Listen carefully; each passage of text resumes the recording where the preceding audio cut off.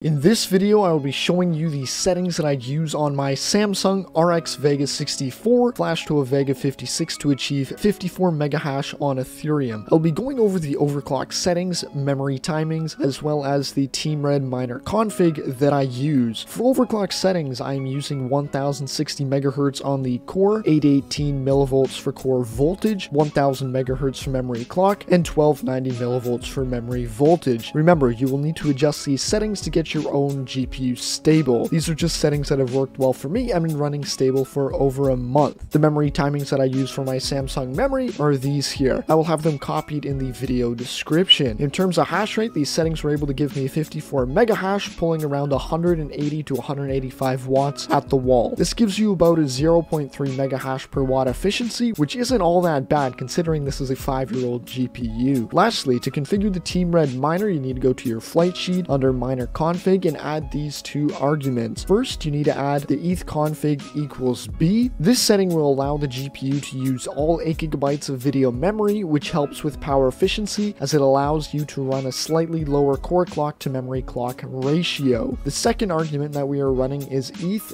big mode adjust. When using either B or C modes, the miner runs better with the more VRAM allocated. Unfortunately, the drivers aren't accurate in reporting how much memory is possible to allocate. With this setting, we're able to overwrite the 256 megabyte buffer, and instead we can lower that down to only leaving 64 megabytes free, which allows us to use a little bit more memory, adding to the efficiency of the Team Red miner B mode. You can find more information on these commands within the Team Red miner tuning document, as there's a lot more information on how to use these properly. Overall, these settings and memory timing should give you a good starting point when tuning your VEGA GPUs. If this video was helpful, consider subscribing, and I look forward to seeing you in my next overclocking video. Take care.